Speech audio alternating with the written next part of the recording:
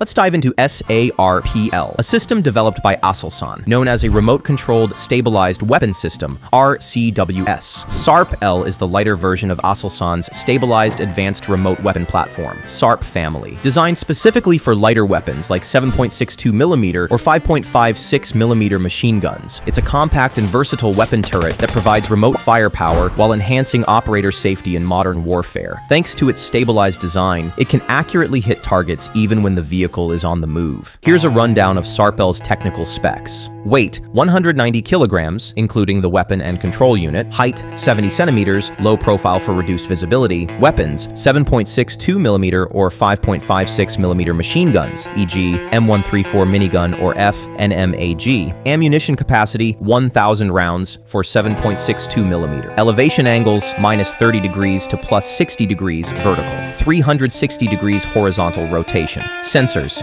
day camera, thermal camera night vision, laser rangefinder. Firing rate, 600 to 1,200 rounds per minute, depending on the weapon. Target tracking, automatic target tracking system, capable of hitting moving targets. Stabilization, electromechanical stabilization for precision firing on the move. Control system, remote control via LCD screen and joystick, either vehicle-mounted or portable unit. Operating temperature, minus 32 degrees Celsius to plus 55 degrees Celsius, can operate in harsh weather conditions. Power consumption, 24 volts, DC 1.5 kilowatts, compatible with vehicle power systems. Protection level, STANAG 4569 Level 1, ballistic protection. Integration, modular design, easily mountable on various vehicles and platforms. Where is SARP-L used? 130-4. SARP-L is widely used in Turkey's unmanned ground vehicles, which are deployed in dangerous areas for reconnaissance, surveillance, and threat neutralization. Kaplan, Aselsan. Designed for bomb disposal and reconnaissance, Kaplan is equipped with SARP-L carrying a 7.62mm machine gun, enabling safe operations in high-risk zones. Hanser, Electroland Defense, an active medium-class UGV in the Turkish Armed Forces, TAF. Hanser uses SARP-L with a 7.62mm machine gun or 40mm grenade launcher, excelling in reconnaissance and suppressive fire with its cover and hide capability. Fedai, Best Group, a light